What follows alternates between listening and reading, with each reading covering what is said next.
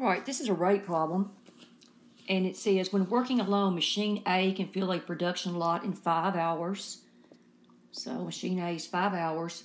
Machine B can fill the same lot in X hours.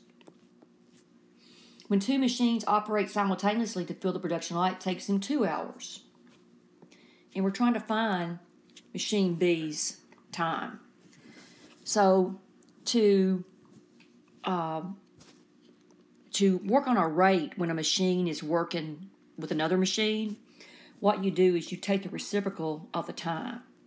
So that would be 1/5. Reciprocal of x would be 1 over x, and then 1 over 2 for together. Now think about it, two machines working together. That sounds like addition to me. Your equation will come from this column. So it's going to be 1/5 plus 1 over x equals 1 over 2, equals together.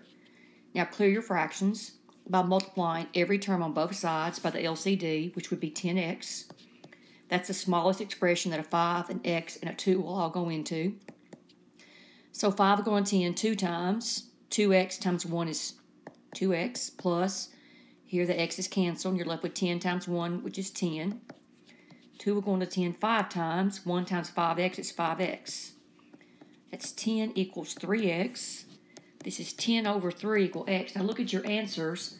They're in mixed numeral form. So 3 will go into 10 3 times. That gives you 9 with 1 left over. So 3 1/3.